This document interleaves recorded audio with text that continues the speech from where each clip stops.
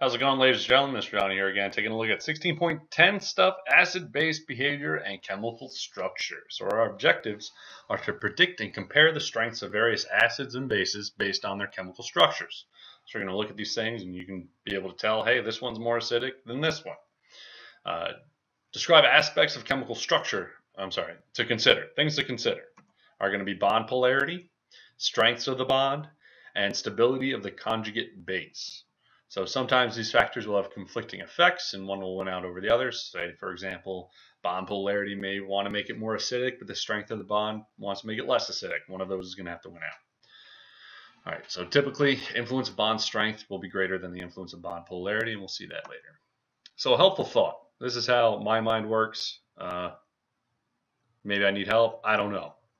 All right, so atoms, I think of, they're trying to get access to electrons, and hydrogen is kind of like the runt of the litter. I think of them like little pigs, and hydrogen is the runt, right? The more likely other things are to hog the electrons, the more likely H plus is going to get pushed out, and the more acidic it will be. All right, so polar bonds will pull electrons away from hydrogen, making it more likely to get kicked off and making it more acidic.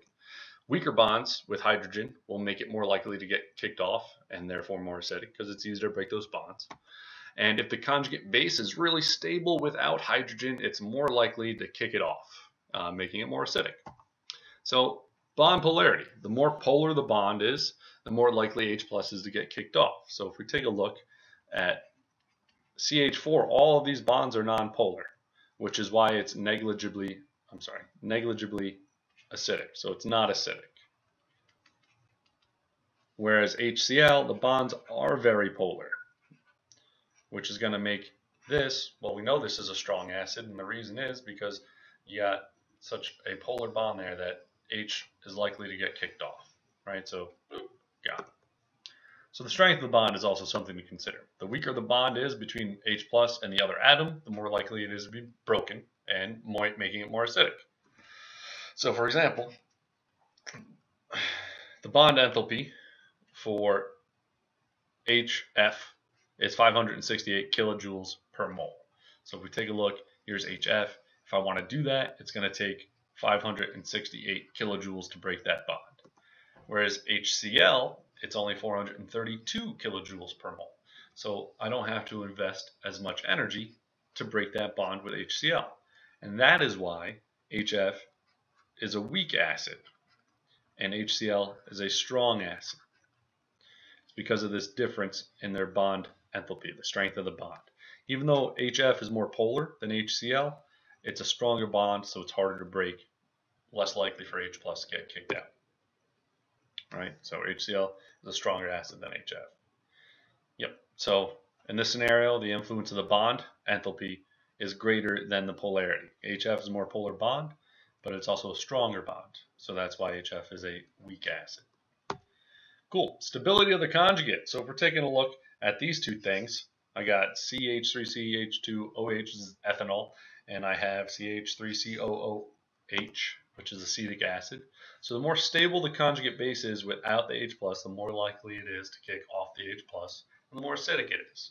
So looking at this, yeah, you can kick off an H plus, and then you'll have a minus on that oxygen. Whereas over here, if you kicked off an H plus, you'd have a minus on that oxygen, but you'd also create resonance here. So resonance structures make things more stable. So because this molecule is more stable without hydrogen than this molecule, this one's definitely more acidic. All right. There's my animation. The reason that it's more stable is because of that resonance structure. Cool. So let's take a look at these influences on a couple different kinds of acids. So we're going to look at binary acids where it's just hydrogen with one other element. So binary just means two. So it's hydrogen and one other atom. Oxyacids, which oxy means oxygen. So it's acids that have an OH in the molecule, for example, H2SO4. We're going to look at carboxylic acids. They're acids that have a carboxylic group, which you may see written this way. And the structure is going to look like this. It's going to be a double bond O and then OH. All right, so binary acids and their strengths. What's binary acid? Two elements. So you got hydrogen and something else. So for example, HCl, HBr, HF, all these are binary because there's just, count them, two different elements. So as we go down a group, we get stronger acids. So if it's H with F versus H with Cl, as we go down the group on a periodic table, because that's what the periodic table looks like, right? And then you got He and whatnot over here. The stronger the acid, and as we go across left to right, we get stronger acids. So reason for this, as you go down a group, the atoms get bigger. Bigger atoms have weaker bonds. Weaker bonds means it's more likely to ionize, which means you will get a stronger acid. So HF is smaller than HCl, which means HF is probably going to hold on to that hydrogen more strongly than the HCl, and HCl will be a stronger acid, and this one's going to be a weaker acid. All right, so as we go across the periodic table, as we go left to right, we get stronger acids. So if we take a look, we have pH 3. And the reason for that is the electronegativity increases. So as we go across, we're going to get more polar bonds. And as we get more polar bonds, it's more likely H plus will get bumped off. So pH 3 is going to be less acidic than H2S, which is going to be less acidic than HCl. And that's just moving left to right on the periods, right? So pH 3 is actually a weak base. And then if you go one over, H2S is going to be a weak acid. And then if you go one more over and you get HCl, you know that's a strong acid. So that's the general trend for going across a period. All right, oxyacids. They are acids that have an OH group and even possibly other oxygens on that. So here we got H2SO4, right? And here we got H3PO4, right? Which, yep, cool. So wait a minute, Mr. Donahue. If they have OH groups, isn't that what a base is? Isn't a base an OH minus? Yeah, you're right. OH minuses are bases. But what happens is when we have an OH ion with metals, we get an ionic bond holding them together. We have electrons being transferred. So that when you dissolve it, those ions are going to separate. So it's going to separate into OH minus and its cation.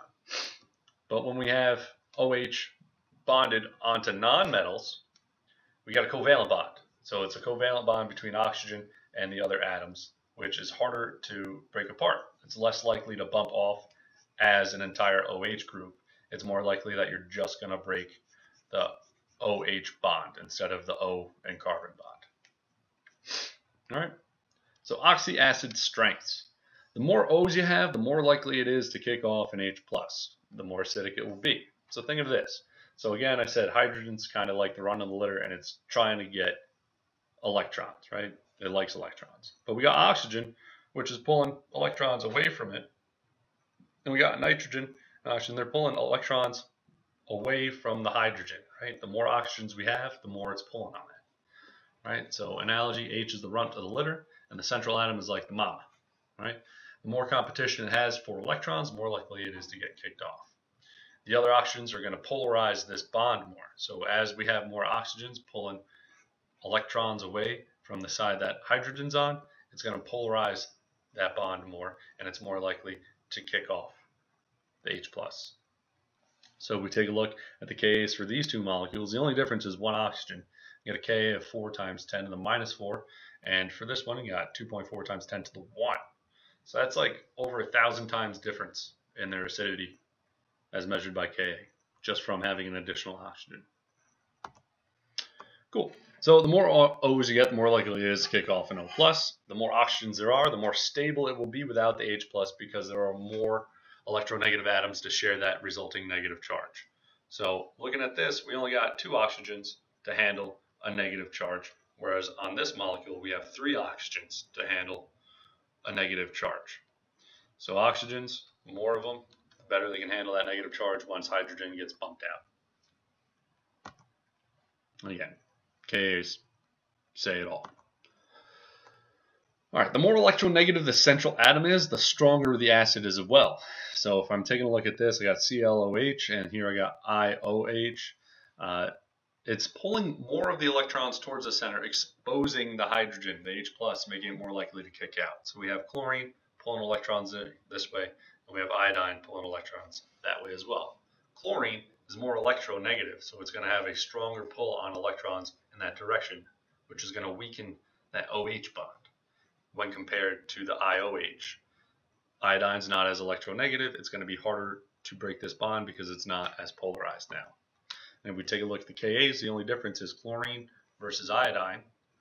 And we got 3.0 times 10 to the minus 8. And for IOH, we got 2.3 times 10 to the minus 11. So again, a factor of 10 to the 3, just about difference between, just from changing that one atom. We got carboxylic acids. So we got this kind of carboxylic group going on over here. We got CO, we got CO, and an OH group. And it's going to be on what attached to the rest of the molecule, right? I'm just putting the rest of the molecule. So an example would be acetic acid. Acetic acid is carboxylic acid. If you look at the formula, they may write it this way because it's telling you that that COOH is the double bond O and then OH. So here we go. This is acetic acid. Ta-da! All right. So how its structure leads to acidic properties. The second oxygen pulls electrons away from the OH bond, making it more polar and less likely to break. So oxygen's very electronegative. It's pulling electrons. It's also going to be pulling more of those electrons from the other oxygen out this way, which is going to polarize this bond more, which makes it easier to break. All right. There's also going to be resonance structures when H plus gets kicked off. So let me erase some of my drawings. So you get rid of OH, you're going to get, or I'm sorry, you kick off the H plus, you get this negative charge, and now there's a resonance structure. This double bond doesn't have to be just in between that carbon and that oxygen. It can move, right? And now we get two resonance structures. Resonance leads to stability. So if you have multiple resonance structures, you get a more stable molecule. So kicking out the H plus, resulting resonance structure, more likely to happen. So it's a stronger acid.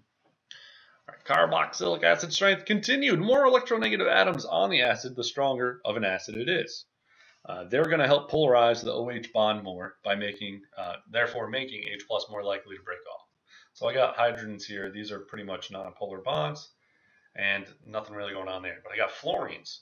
Well, fluorines are going to pull electrons towards them because they are the most electronegative element, and they're pulling electrons from the whole molecule, including from this oxygen-hydrogen bond.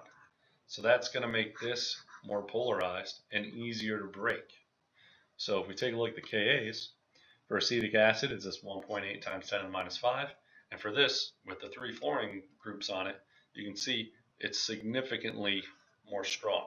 It's 5.0 times 10 to the minus 1 versus 10 to the minus 5. So to summarize, aspects of chemical structure to consider: bond polarity. The more polar the bond is, the more acidic it'll be. Strength of the bond: the weaker the bond, the more acidic it's going to be because it's more likely to kick off that H+. And the stability of the conjugate base. The more stable the conjugate base is, the more acidic it's going to be. That's all I got. All right. I hope you're starting to see chemistry the way I see it, and it's all making sense for you. If it's not, see me in class, bring some questions. All right. Okay, bye.